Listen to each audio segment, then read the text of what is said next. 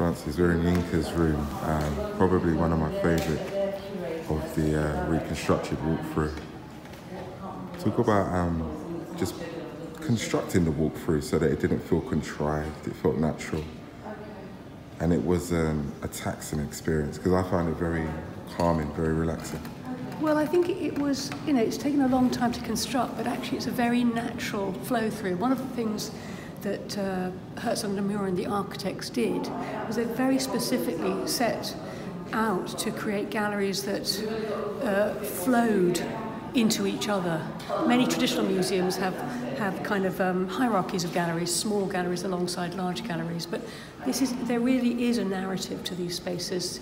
You go from small to large, from light to dark, narrow to wide, and that has worked very, very well for this kind of creating a route through them.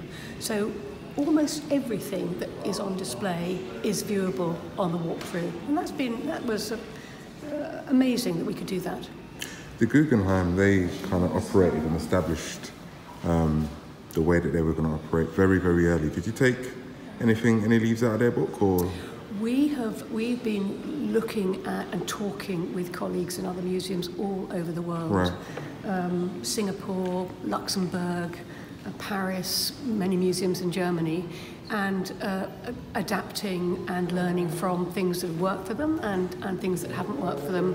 One of the things that I was absolutely clear about for Tate Modern is I didn't want too much visual clutter. And a lot of museums have put lines all over the floor, and they kind of look like supermarkets almost. Right. So what we've done at Tate Modern is minimal signage, and where it is you really have to follow it. But where you can be more open, there is no signage. So it's quite a clear message about how to negotiate the building. I guess my last question is, you've been blessed with a lot of space. Did that make the job a little bit more easier in terms of pulling this all together? Of course it did. I mean, we found that our spaces are very, very suited to this kind of operation. But of course, we'll wait and see, because day one is Monday, and we will necessarily have to make adjustments, and things may work and things may not work. So we're kind of very open about it, and we'll be watching and reviewing. Thanks for your time. Appreciate it.